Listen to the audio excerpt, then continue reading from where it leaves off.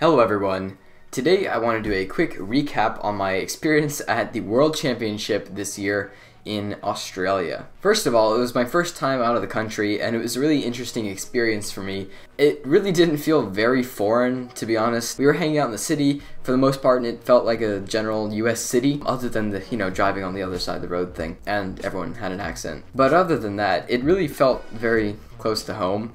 But I still really enjoyed the experience. As for the competition, I did really well in 3x3. I got a PB average in the second round, 8.72, my first one sub 9, and that qualified me for the semifinals, and I ended up coming in 67th place, which I was pretty happy about. As far as my other events, not really that great at all, but I did well in 3x3. And I did pick up a couple puzzles during my trip. The first one was this inverted house cube designed by Nathan Wilson. So while this is not a custom house cube that he built, it was mass produced by Calvin's Puzzle. It does have his signature on it. It's a pretty fun puzzle to solve, and obviously it's a shapeshifter, so it can make a really nice shape when it is scrambled. I did actually purchase a custom modification from him in the past. It was a bandaged inverted house cube, so now I have the regular house cube and the bandaged inverted house cube from Nathan. As you can see, it looks really fun when you scramble it. The solve is actually fairly simple.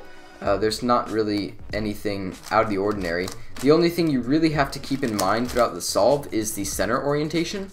So you have to make sure that the edges are aligned because some of the centerpieces have two colors on them. For example, this blue and orange center.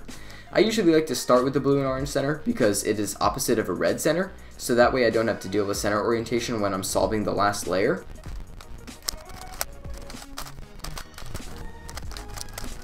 And here we go. I just skipped through that whole solve because it was probably not very interesting and most of you could figure this out. So that is the inverted house cube designed by Nathan Wilson. Very fun puzzle to have in the collection, although it's not any more challenging than your typical 3x3 shape mod. Still really fun to have, and I appreciate the gift, Nathan. The second cube I picked up I just found in a souvenir shop, but they happen to be selling picture cubes, and I decided to pick one up. I expect this thing to turn terribly, but that's really not why I bought it. I bought it because of the pictures on it, and I wanted to remember my trip. So here we have Sydney and Melbourne, which is conveniently the two cities I visited when I was in Australia. Then we have a koala and a kangaroo. Then we have Great Ocean Road and Whitsunday Island. Either way, let's go ahead and see. Oh, not bad. Oh, that's bad. Okay, that layer's not bad. That one's kind of bad. This one's even worse. This one's not bad. This one's kind of meh. This one's not bad. Let's go ahead and scramble this thing. Believe it or not, it's breaking in. Like, I can actually kind of turn it quickly and do finger tricks. I think the side I'm going to start with is the koala.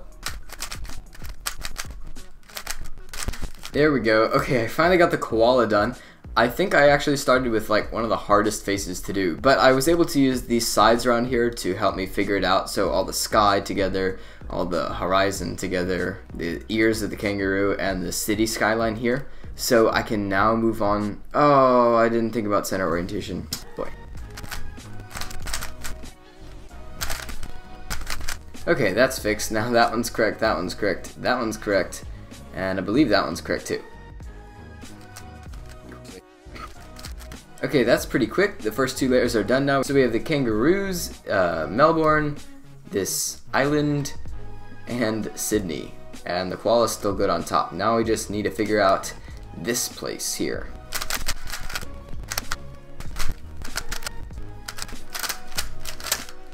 Alright, and that should do it. Great Ocean Road looking good. The kangaroos looking good. Everything is looking back to normal. Nice.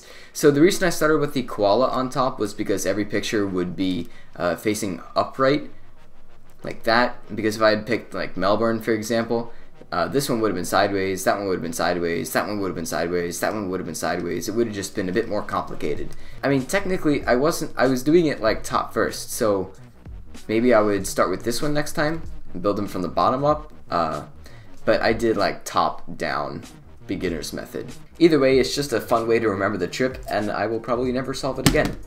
I probably will. It's fun. Also, I made the video for Worlds on the Cubicles channel, so if you want to go check out the video that I made for Worlds, you can go to the Cubicles YouTube channel and check it out. So that is a wrap on my Worlds experience, first time out of the country. It was a lot of fun, and I would love to do it again in 2 years if I have the opportunity to.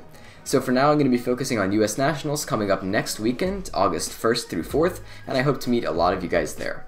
So that's it for this video. Look forward to some cool unboxings in the future, and I'll see y'all next time. Thanks for watching, guys. Bye.